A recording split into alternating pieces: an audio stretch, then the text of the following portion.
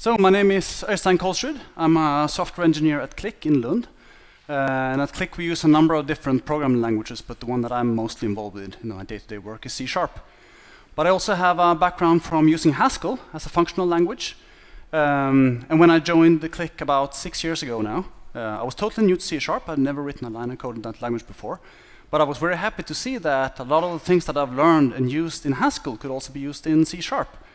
Mainly the lambda expressions and the LINQ library that I'm sure many of you are aware of and I've been using a lot of times. So that's sort of a native thing that's been in Haskell for since the beginning of that language. So I was very happy to see I could be able to do data processing in that way in C# as well. Since then, more things has happened in C#, and with C#7 that was released about 2 years ago now, they introduced two other features, namely tuples and pattern matching, that are also features that have been in Haskell since the early 90s. And that's sort of a natural part of the tools that you'll be using if you do development in that language. So the goal with this presentation is to basically talk a little about what those features are used for in Haskell and how the everyday life in the world of a Haskell developer would be in terms of leveraging those features. So I'll just give a small repetition of what these features are. If I can get this to work, let's see. There we go. So tuples. Tuples is basically an anonymous data structure, just like lambda expressions is an anonymous function. Tuples are used to anonymously group data into one single entity. And a simple example of how to use it could be something like this. So this is a very basic wrapper functions for one of the functions you will find in the maths library. This math divrem here has been in the library since the beginning of C#, probably since 1.0, I think. And in those days we did not have tuples, so when you want to write a function that was supposed to return two values, like this one, it's supposed to return the integer division and the remainder after that. Then you had two choices. You could either use an output parameters, like they did here, so they have an output parameter with reminder, or they could basically implement a structure that would encapsulate these two values and return them as one single entity. Now with C#7, tuples are native to the language. So now with the language, instead of using a structure, or the tuple class has been around for a while as well, you can just simply write the type structure like this. So it returns a pair of integers, you just wrap them in parentheses, and when you want to construct the value of that, you will just wrap those two values in pairs, and you will have this anonymous data type as a tuple. Now the interesting thing comes when you want to use these values, because let's say we want to write a function like this. So print division will call this function and print the results in a nice form. So 13 divrem 5 would be 2 3/5.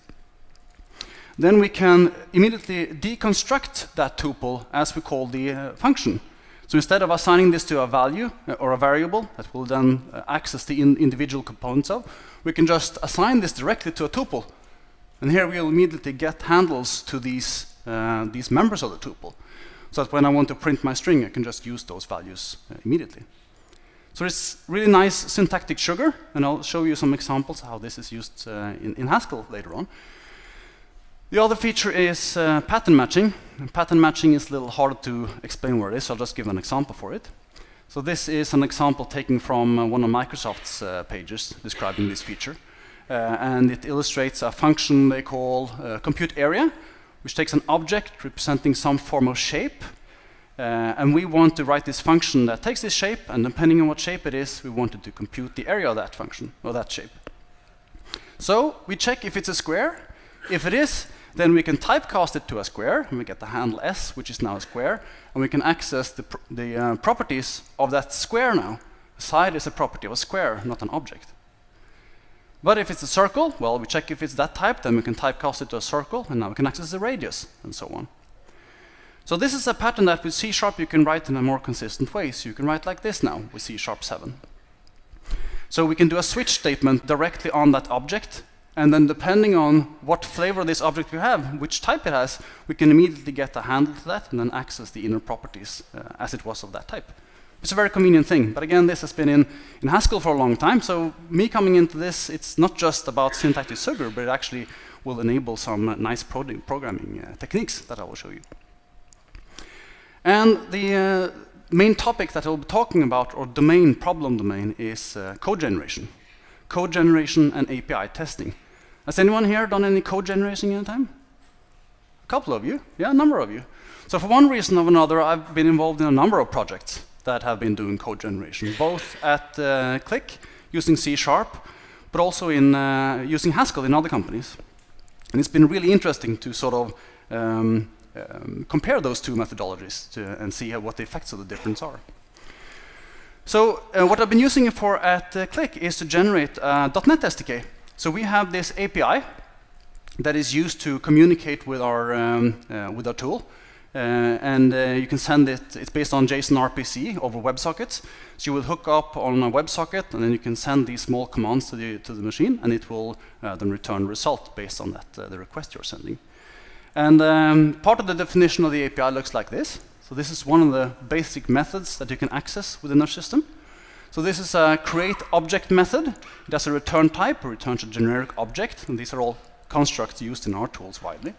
And it has a set of parameters, so it has an input properties set for this object. Generic object properties is typed there. And what we would do in this code generation project would be to take this specification and produce C# code from it. So this is one example of a method we will generate for this specific method. So we'll take the different components from the specification. For instance, the name of this object function is now create object, coming from that method definition, of course. The parameters will also be based on the parameters of the specification. So we have a generic objects properties input parameter here. This again is a structure defined in the specification of our API. So this is also a generated type. And we have all these different layers of generated entities until we get down to this send async message operation here, which is accessing the lower level non-generated code. And the responsibility of this operation is to take that request, package it as a request object, and then this send async will turn that into a JSON string and send it over the WebSocket and wait for a reply, basically. Now, when you're doing code generations, the sort of basic naive approach is to start just concatenating strings. So if I want to emit this function here, I will have a string that is return, send async, parentheses, and so on. But that doesn't really scale when you're doing larger scale code generation, because you will find quite quickly that you run into all these problems with like mismatching parentheses or spelling mistake in some function name, and it's really tedious to debug that. So instead of doing that, we went with a library provided by Microsoft called Codom. And Codom is used, has anybody here used that, by the way? Yeah, there's one at the back there, good, 2. So Codom is a library used for basically building the structure of a program. And if we want to build an expression like x plus 1 minus 1 like this, then we could do something like this. So Codom provides classes that, that constitutes or represents expression. And then we have multiple extensions to this class, like a binary operator expression, like we see here. We also have variables and so on. So to create this expression, we will have a binary operator expression that takes 3 arguments. 2 of them are the sort of left and right parts of the operator, and the third one is the operator itself. And as you can see, it's nested like this, so that we can have a binary operator expression as the right expression as well. So what's the point of this then? Well, the result of doing this in Codom is that you end up with basically a graph. You have a graph or a tree that represents the structure of the program that you want to generate code for. And the advantage of this is that you're separating sort of the structure of your programs from what you want to do with it. But of course, we don't want to have just this graph. We want to actually turn it into a string. And at this point, we have 2 choices. We can have an object-oriented approach. And the object-oriented approach, I would say, would be to give the responsibility for doing this code generation to the individual nodes. So that in this case, if you want to do this object-oriented, you would have this binary operator knowing that I know how to print myself as C#. I will have to print the left expression, I have to print the right expression, and then I have to combine the results, right? There are quite a few problems with that, especially in terms of extensibility. So what Codom did was not to go that way. Instead, they went with a functional way. Now, Codom is not really a functional language per se, but this approach is actually functional, I would say. And the functional approach is not to give this responsibility to the nodes, but instead allow the user to write functions that traverses this tree structure and performs the operation that the user wants to do. So they separate the functionality from the structure of the code. And a big reason for why Codon went with this, I believe, is that they didn't know really what language we wanted to print it to. The purpose of the toolkit is to provide a way to do code generation, and they provide predefined functions for generating C# and a couple of other languages, or Visual Basic, I think. But if I want to generate Java from this, because this structure here has nothing to do with C#, it's actually called an abstract syntax tree. It just represents the structure of the language, and nothing more than that. So I could easily write a function that takes this and prints Java, or Go, or whatever, Haskell even. So, I'll now switch over to Haskell and show you how this is done there. And we'll start by a little basics on how you declare types in Haskell. So this is a very small version of data structure representing expressions that you can write in Haskell. So I've defined a data type expression, which comes in 3 different flavors. This is also a little different from what you would typically do in C#, because you don't have this type of constructs here. The data type here is actually, has a fancy name, it's called an algebraic data type. And it's a data type that can come in multiple flavors like this. Closest thing you would do in C# would be to have like classes extending each other or interfaces and such. But this is how you do it in Haskell. So we have 3 different flavors. We have a number that takes an integer as an argument. We have a variable that takes the name of that variable as an argument. And we have a binary operator, which, just like in Codon, takes an operator and the left and the right expression for that binary operator. Now that we have defined this data type, and then we have the operator itself, which is just an enumeration type here. So I'm just taking these 4 as example here. Add, sub, and div. So if we want to create an instance of this, we can do like this. So if I want to create this x plus 1 minus 1 expression, then I can just use these names from the data type directly, because these are now constructor functions as well that creates this instance of this type. So I can have a binary operator add, whose left expression is the variable x, and whose right expression is another binary operator like this. All right. So now we have been able to create this graph like we did in Codon earlier. Now I want to actually do something with this. So I want to write a function called print expert, whose goal it is to print the expression. Surprise. And it will take an expression as an argument and return a string. And this is how we will do a type declaration in Haskell. So you have this colon in the list of the parameters. And how do we do that then? Well, in Haskell there's really only one way to do that, and that is through pattern matching. Because this data type comes in 3 different flavors. And what we want to do for printing this depends on which flavor it is. So I'll do a switch statement on the expression, case E of, and then I have to implement the printing for each of these 3 different flavors. So if it's a number, then I write like this. If it's a number, I pattern match on a number, then I have an access to that integer, which is the argument to the number, and then I can just turn that number into a string. Show is a Haskell function for turning a value into a string. If it's a variable, well, then I have the identifier, I have the string already, so I can just return the identifier. And if it's a binary operator, then it's a little more interesting case, because then I have to do this process of printing the individual subtrees and then concatenating it all. So I will print the left expression, I will print the operator, print the right expression, I'll wrap it in parentheses, and then I'll just concatenate all those strings. So concat is a function in Haskell that takes a list of values and concatenates them into one. All right, any questions on that? No? So, that's the first function for showing you pattern matching in Haskell. Let's do something a little more interesting. So if you have a look at this tree up here, we can see that we could easily simplify this tree. We have this 1 minus 1 part here that could easily be simplified into 0. So let's write a little function that takes one of these trees, one expression, and tries to simplify that expression. All right? Sort of a partial evaluation thing.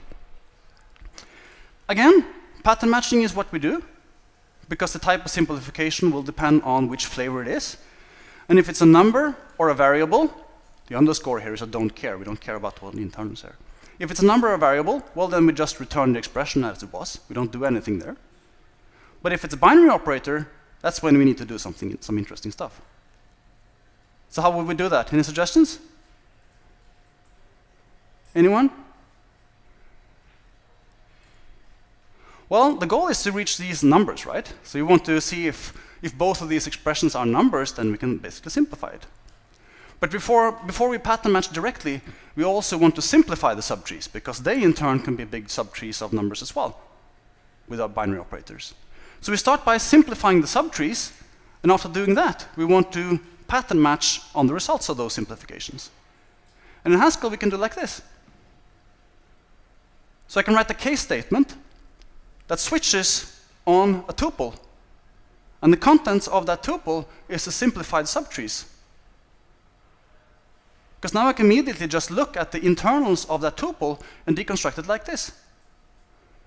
So here I have both deconstructed the tuple and I'm pattern matching on the inner values. And if both of them are numbers, well, then I create a new number and I need to write some evaluation function that takes those numbers and the operator and performs the correct operation. So if it's an add, it does plus and so on. And if they're not numbers, well, there are more simplifications we could do to this tree, but I'll just leave it at that. If they're not numbers, then we have two new, possibly simplified trees, and we'll just create a new binary operator that encapsulates those two simplified trees. All right. Any questions? No? So now I'm going to switch gears a little, and I'm going to talk about a library in Haskell that I think is really interesting called QuickCheck. And if there's anything that I wanted to take with you from this talk, it is to have a look at this QuickCheck, because I think the techniques used here are really interesting. I think we could benefit a lot from it in our community as well, in the object-oriented language. So QuickCheck is a library used for generating and testing random test cases. So the goal is to produce a random test case and try to find failures in your code based on those random test cases. So how does this work? QuickCheck introduces what is called a type class called arbitrary. So a type class in Haskell is, we don't really have anything like that in C#, but the closest thing is an interface. So a type class defines a set of functions, and any type that wants to be a member of this class needs to implement those functions. So in that aspect, it's very similar to interfaces, actually.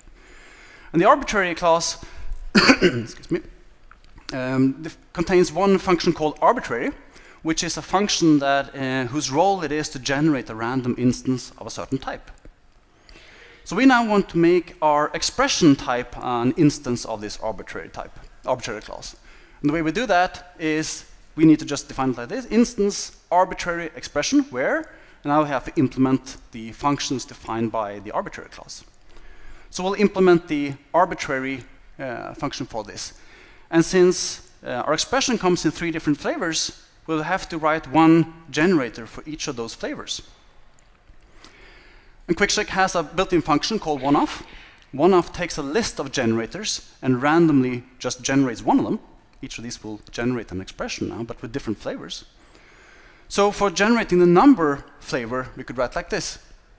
So we generate an arbitrary integer, and then we just return that integer wrapped in the num construct. That way we get an expression. Now there's a couple of interesting things about this definition here. And the first one is that we never actually explicitly say that we want to generate an integer.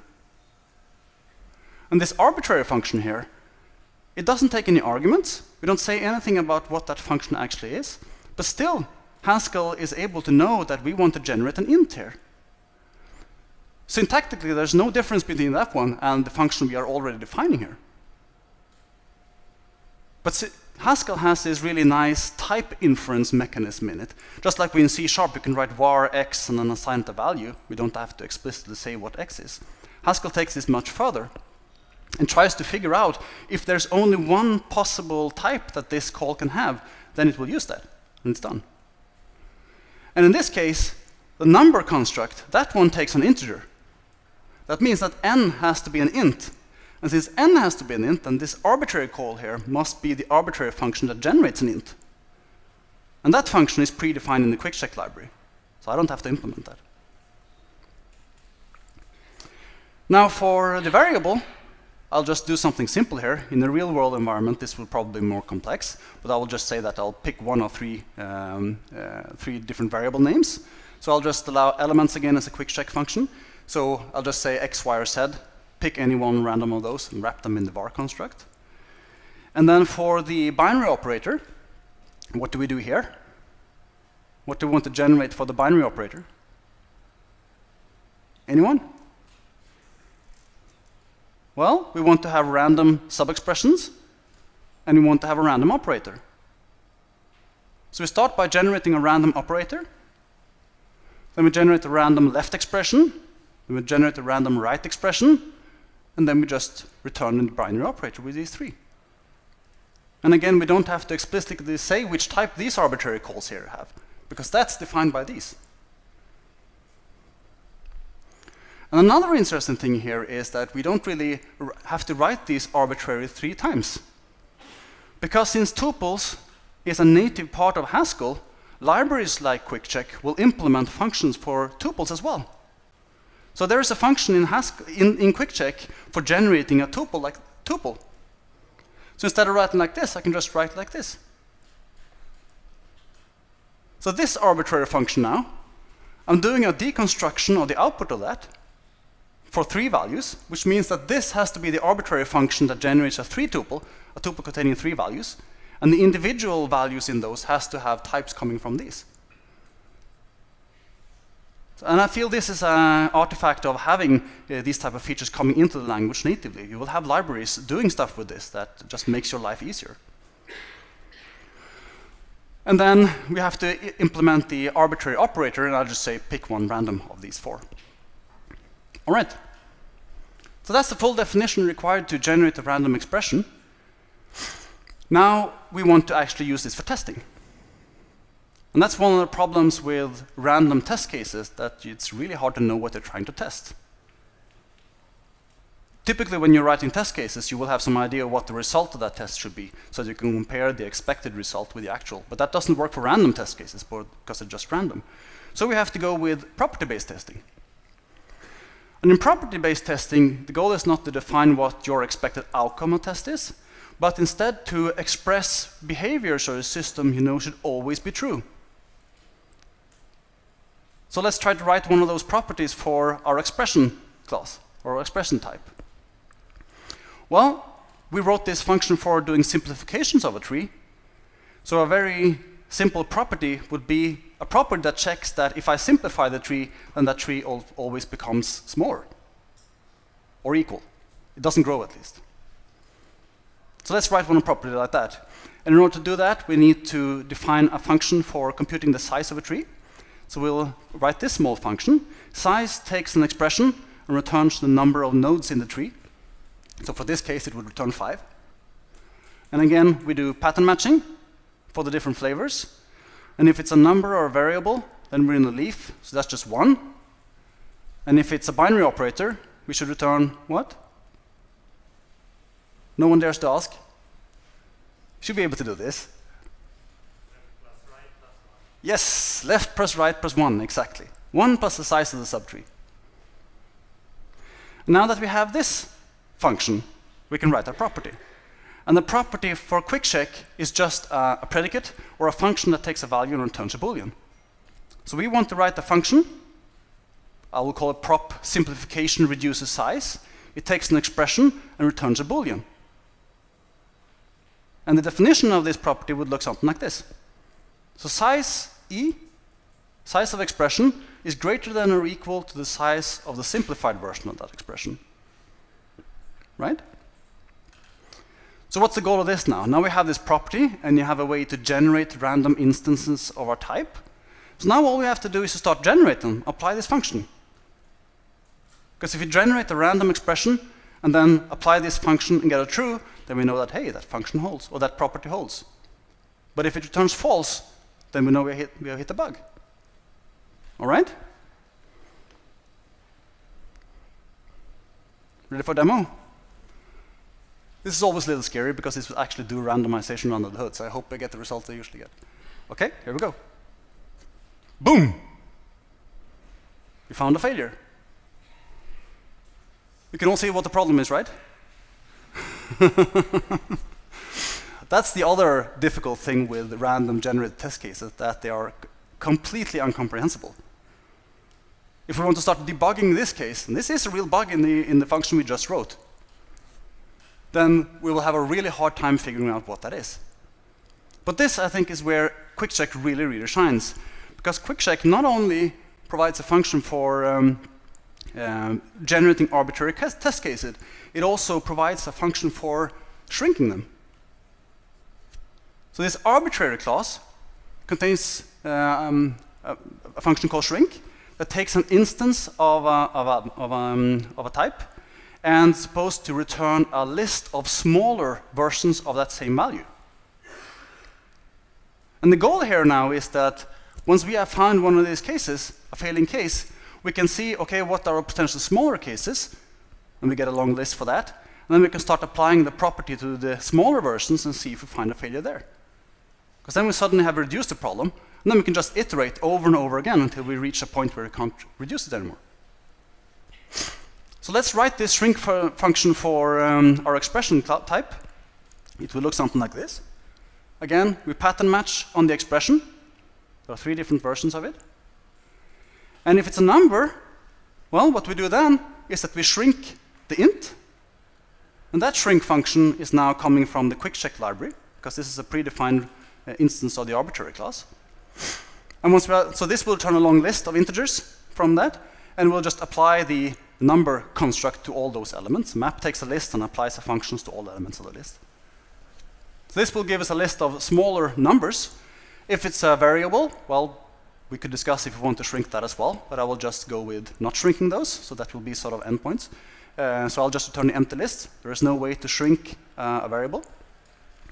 And if it's a binary operator, again, this is the really interesting case, because what do we want to do here?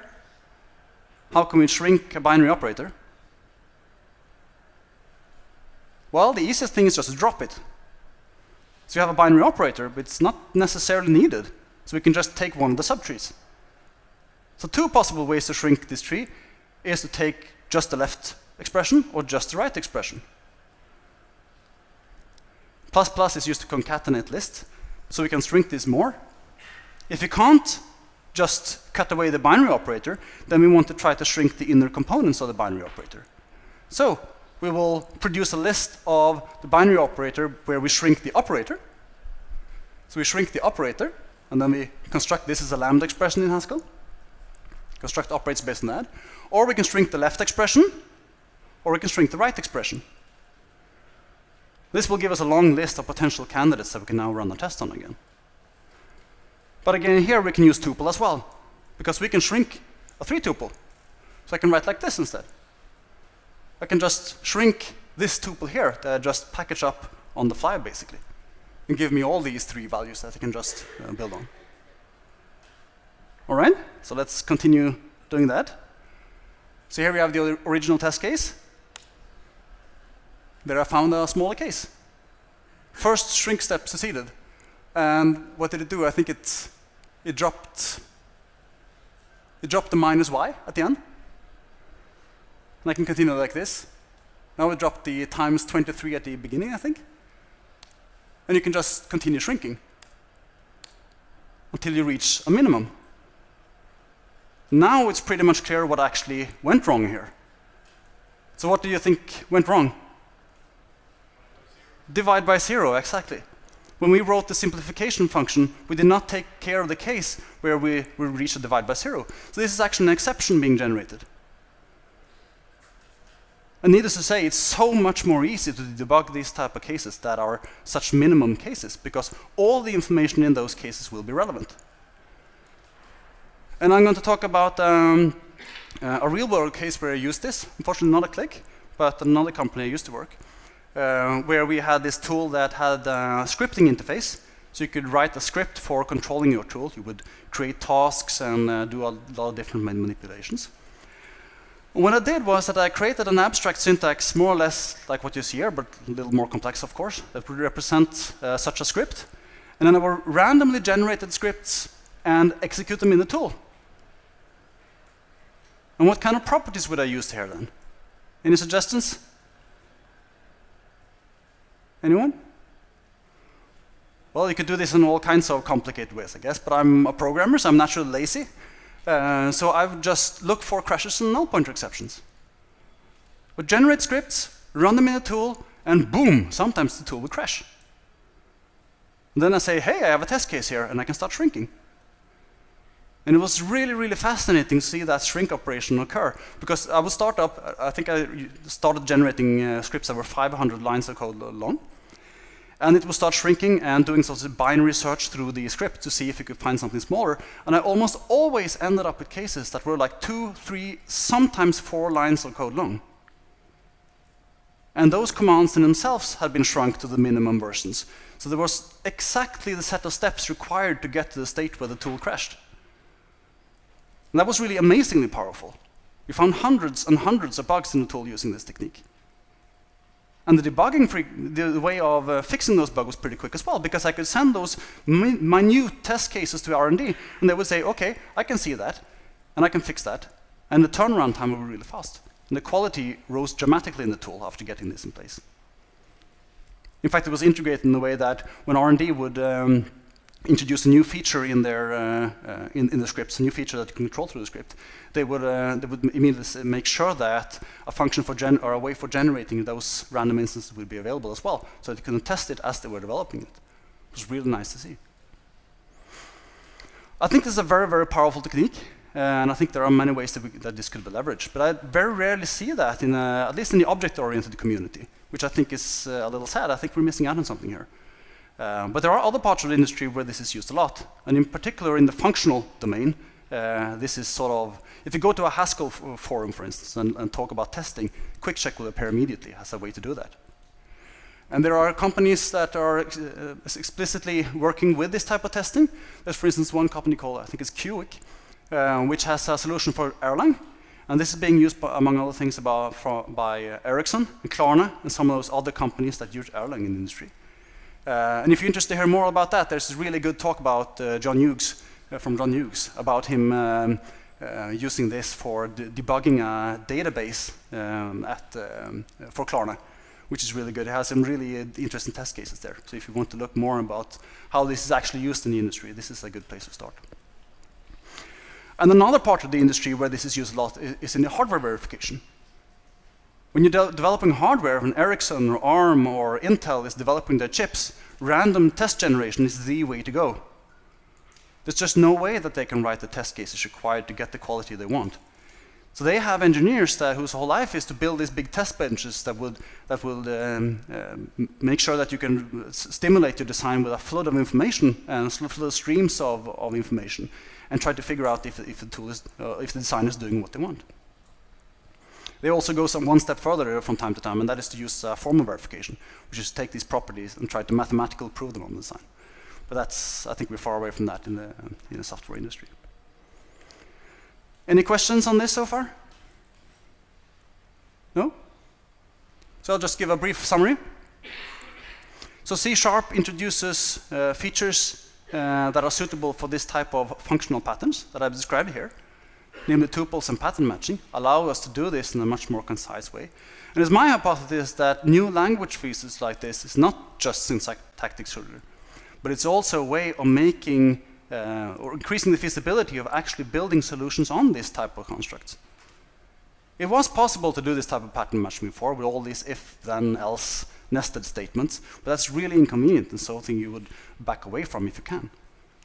But given that we have constructs that allow us to do this in a more succinct way, I think this is going to be used more. And I think it should be used more, because I think it's often is a very nice technique to use. And just like lambda expressions and LINQ was introduced in C# and allows us to do this type of stream-based processing, I think that tuples and pattern matching will allow us to do this type of functional processing of data structures that I've shown here today. That's pretty much all I have. Just a small list of references. If you want to play around with this demo I just showed you, it's available on GitHub. So you could go there and tinker around with it and look at the implementation. Also, this link to this quick check talk that I mentioned is really nice. I can recommend that if you have time to look at that. And also, I gave a talk on a similar topic a couple of years ago relating to the stream-based processing and LINQ and lambda expressions. So if you're interested to hear I hope you found this interesting, and if you're interested to hear more, this is a talk that focuses more on those features and how those are used in Haskell. All right? Any questions? Yes? You didn't mention FS check or .NET. Didn't mention FS check. FS check. I'm actually not familiar with that. It's an implementation of quick check. It is? Okay. So there are actually implementations of quick check for a number of different languages, object-oriented language as well, but I have never really seen one that has been taken to an industrial strength level. But I'll definitely look at that and see what it is. Have you used it? A little bit, okay. Yeah, I'll definitely look into that. Thanks. Anyone else? No? Thank you very much.